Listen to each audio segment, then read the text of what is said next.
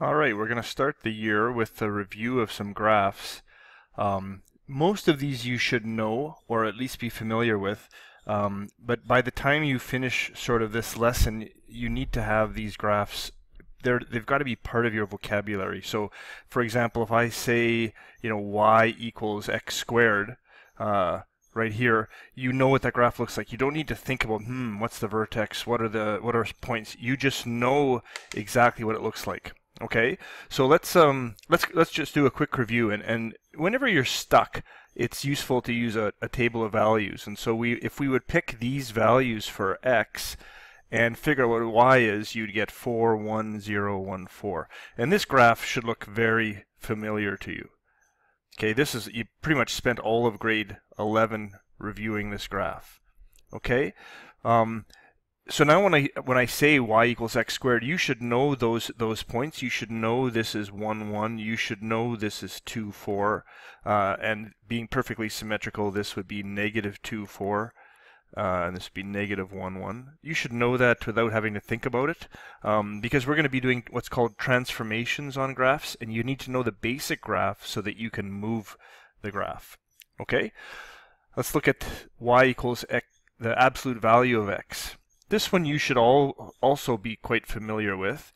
Again, if you pick these same values, you should remember that what this graph does is it takes every value and turns it positive. So if we put an x is negative 2 into there, the absolute value will then make it positive 2. And so it just turns everything positive. And this graph would look something like this. I think that should be pretty familiar for you. Okay. Again, just a quick review. Whenever you're graphing, you need to make sure that some points are labeled. So, there's one way we did this is we could label these points specifically. For example, that's 2, 2. That's actually my preference. But another way to do this is if we, showed what the scale is here, then it could be easily interpreted from the graph. Okay, normally when I give you a graph, I won't give you the grid. I would give you just the axes, and then I prefer if you label the points rather than trying to figure out where the grid points are. Okay? All right, the square root of x. Now, this one you probably actually have seen before, but you're probably not really familiar with it. So we should quickly review this. First of all, if I pick these same values, right away you should be saying, wait a second, I can't take the square root of a negative. This graph actually won't exist over here, all right, because I can't put a negative x into a square root. Okay, but I can take the square root of 0, it's 0. The square root of 1 is 1. The square root of 2 is the square root of 2. I actually don't really like that point because that's hard to graph. Instead, I'm going to go over here to say that 4, and the square root of 4 is 2. So now I can plot these points. So at 2, it would be the root of 2, which is something like 1.4, but I don't like that point. It's not as nice to graph, so that's why I'm going to pick these points to graph. Okay? And so that's the square root of x. Please get used to that one. That's a very common graph, shows up a lot, and you should know these 3 points without having to think about it. It should be, just like you know your own middle name or whatever. You know this. It's not something you need to think about. Okay. Next one is the cube of x. So this one will take the same values. And again, I'm using the table of values only as an introduction. These should become memorized. Okay, so I get something that looks like this. So these points are easy. 0, 0, 1, 1, negative 1, negative 1. But where is 2, 8? Well, 2, 8's like way up here. And negative 2, 8 is like way down here. Negative 2, negative 8. Okay, and I don't know if you remember what this graph looks like, but this is what we call a cubic wave. Okay. So it looks something like this.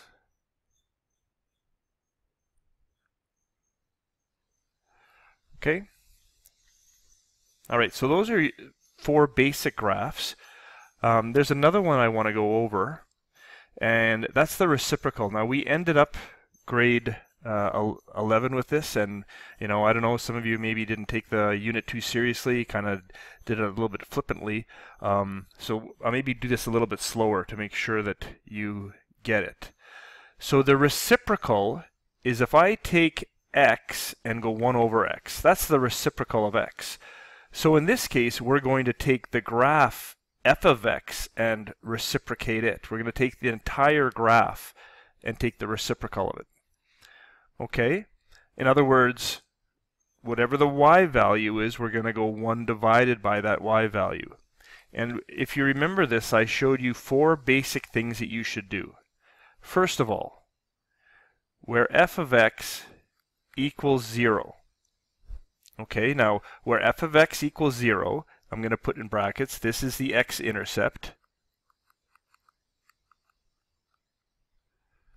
Okay, what happens at the x-intercept? Well, 1 over f of x. Think about this. This would be 1 over 0. What happens when you have 1 divided by 0?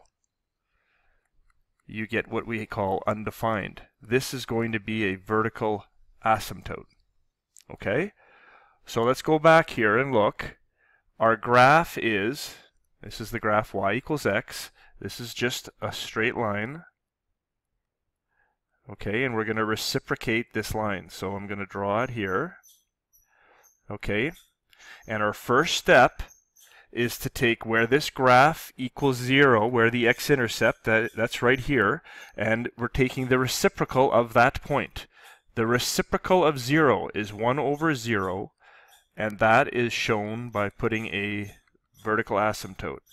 Okay, the vertical asymptote is x equals 0, and we draw it with a dotted line, but if you go on decimals, you're not going to see anything there. It's really not part of the graph. It's just supposed to show the behavior at that graph. Okay? Let's try the next one. Or sorry, the next step. Where the original graph is equal to plus or minus 1. These are what we call, they're going to be what we call invariant points. Okay, because if I take 1 over f of x, in other words, 1 over plus or minus 1, this is still going to be plus or minus 1. So take a look right here. That value is 1, right? Y equals 1. If I take the reciprocal of that, in other words, if I go 1 over 1, I still get 1.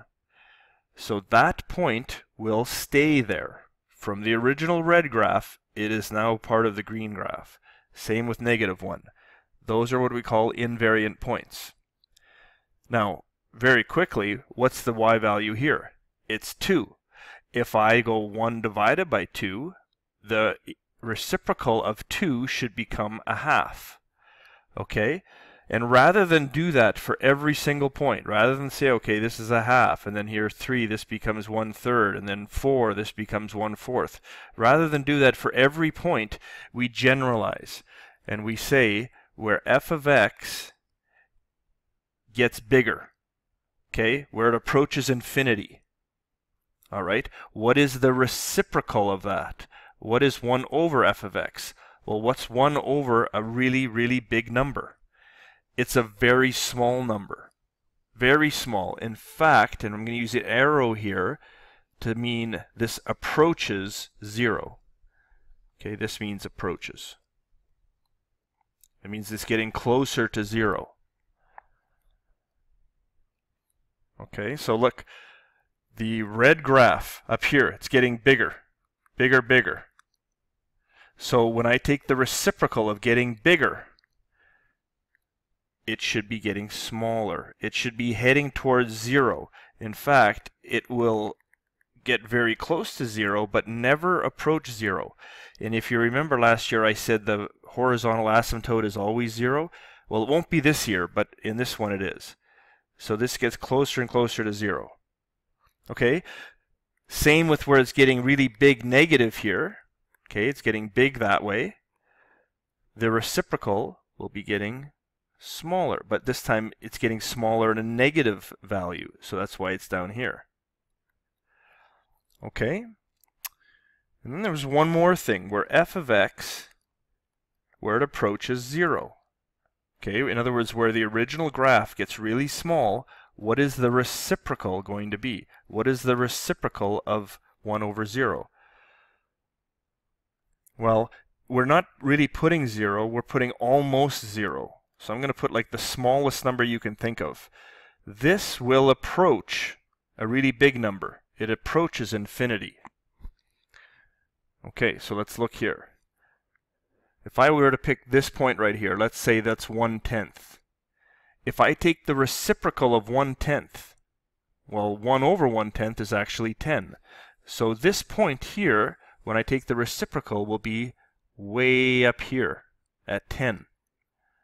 Okay, and again, we generalize. Hang on, I gotta get my line back. We generalize here. Rather than, pick individual points like 1/10, we say, well, as this line here gets smaller, it heads smaller and smaller. Okay, sorry, I gotta get my line back. As it gets smaller, the reciprocal gets bigger. It approaches infinity. It approaches infinity.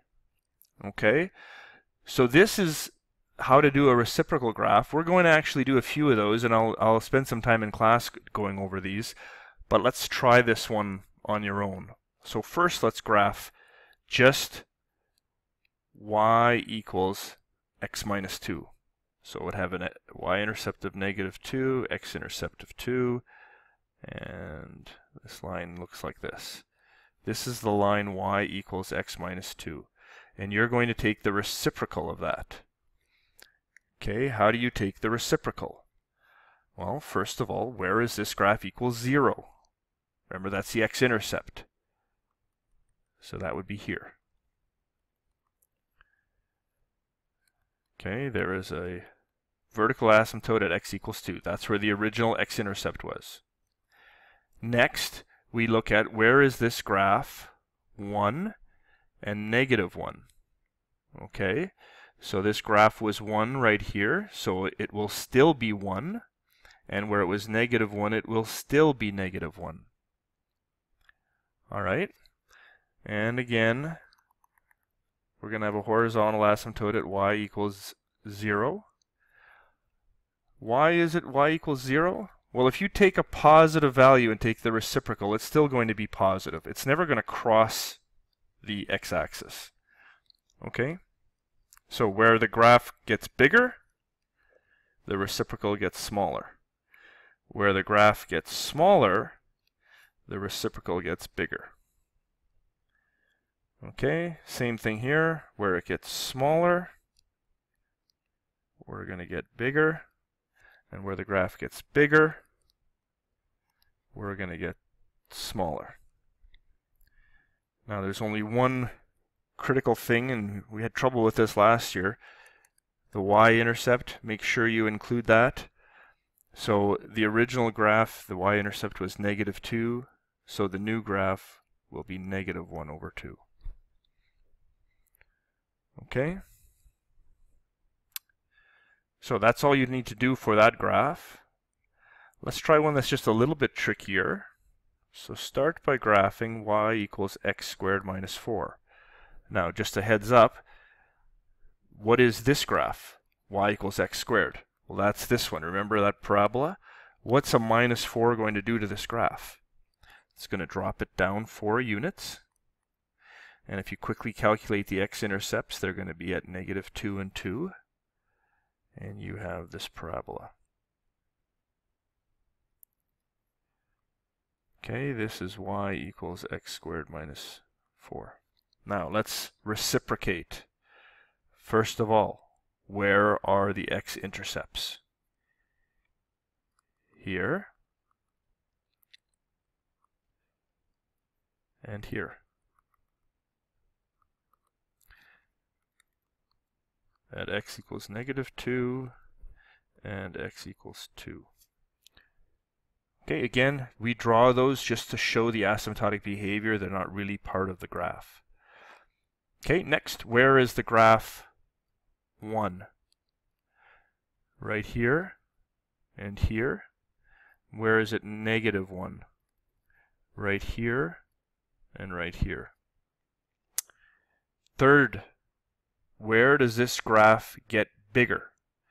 Well, you can see it's getting bigger here, so that must mean it's going to get smaller here. Okay, again, we're going to have that horizontal asymptote. It also gets bigger here, so I'm going to have getting smaller here. Okay, I'm going to leave between -2 and 2 for a second. Let's just finish up this graph. You can see that it should have this line here and this line here. Okay. Now let's figure out what's going on between -2 and 2. Well, before I go any further, let's take the y-intercept -4 and let's put it at -1/4, right? The reciprocal of -4 is -1/4. And so I want to go through this point, and this point. Those 3 points I want to go through. Okay, you should be able to see fairly easy what's going on here. So I want to go through these 3 points. Okay, and you can see the graph here was getting smaller, so the reciprocal will get, oh come on, sorry. The reciprocal will get bigger and bigger. Okay, there it is. I have a few questions for you to try. These are from the handout on graphing. I will go over some of those in class, but I'd like you to try them on your own first. Okay? By the way, this homework is not from the textbook. This is from one of the first handouts that'll be posted. Okay?